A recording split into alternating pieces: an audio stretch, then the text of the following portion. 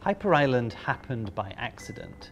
I was working on a CD-ROM project with two filmmakers from Sweden, and we talked at the end of the project about what we would like to do next, because we enjoyed working with each other. And we said, wouldn't it be amazing to create a place where we could teach people about the new skills that were going to be needed for this emerging industry at the merger between telecommunications and television and computers. I didn't think it was going to happen, and a few months later, one of those guys called me up and said, I think I've found the perfect building and maybe some money. Fly over to Sweden. I flew to Sweden and met the prison, which we're going to use to start Hyper Island. And the rest, if you like, was history.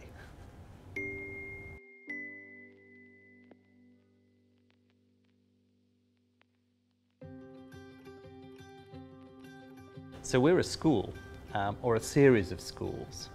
They operate at university level and they're around the world. But we're more than that. We are also helping companies. We take the ideas from the school and we work with companies to help them on their digital transformation. So we work with organizations in helping them develop their learning and development approach. A lot of organizations could be quite traditional in how they approach their training curriculum. And we help them reinvent that. And how we do that is with our approach of experience-based learning. So instead of putting people in a classroom for days on end and just getting them to listen to you, we push them through activities. And with that activity, they do a bit of reflection, a bit of discussion, they generalize, and then they apply it again.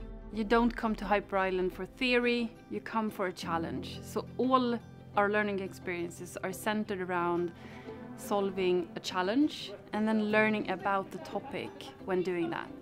It's about developing a learner's mindset, about developing curiosity, and never being satisfied with what you know now. The second thing that we talk about is the collaborative mindset. So we tend to say the smartest person in the room is the room. So being able to trust the collective intelligence and then build collaboration on the back of that.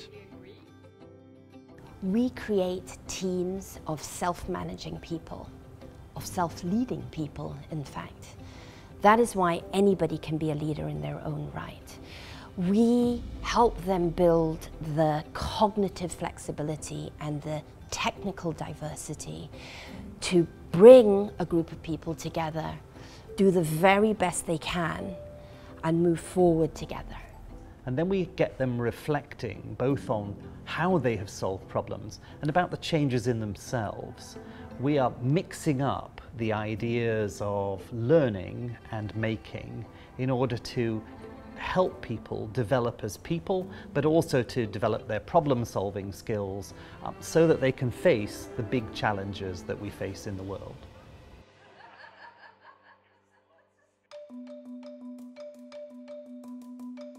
My name is Katie Burke. I'm with Accenture Interactive, and I have been working with Hyper Island for a couple of years now on leadership and innovation programs. Great. Hyper Island has worked with Accenture for a few years. And what I appreciate most about our partnership is their boldness. We learn so much together. We're really true partners and exploring new frontiers together. We have pushed their boundaries, but we have also learned so much from working with them.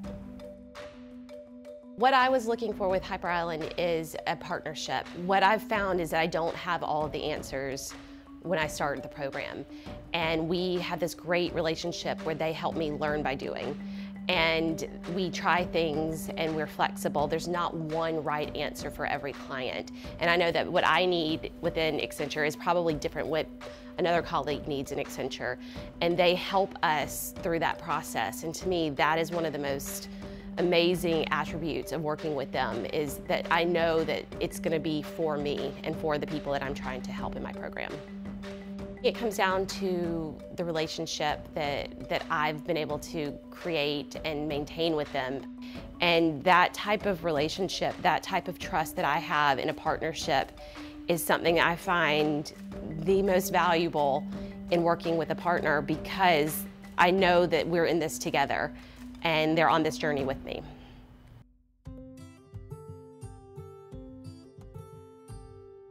corporate challenges we see today that lead companies to us is that many businesses struggle to keep up with the change they face in light of technology and societal change. They might struggle to recruit, retain staff, or with their innovation process, or how to keep up with the business model, or how to be effective with decisions based on data, etc. Another trend is clearly also how to work with teams that are 100% distributed, sometimes across the world, and what that does to innovation and creativity. Hyper Island is more relevant than ever, because the world needs the types of people we're educating for. We're educating creative problem solvers, critical thinkers, and ambitious change makers. Those are the people that at the moment, looking at the complexity that surrounds us, are vital to make sure that the world is future-proofed.